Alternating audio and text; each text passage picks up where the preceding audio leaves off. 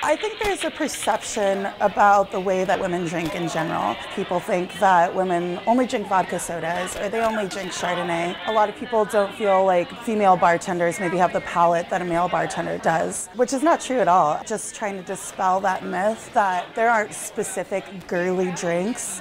So we're doing 2 cocktails. The one that I'm doing is called the Presidio Paloma because La Cocina is located in the historic Presidio district. Coralejo Reposado Tequila, fresh grapefruit juice, a honey syrup, coqui Americano, and a pinch of salt.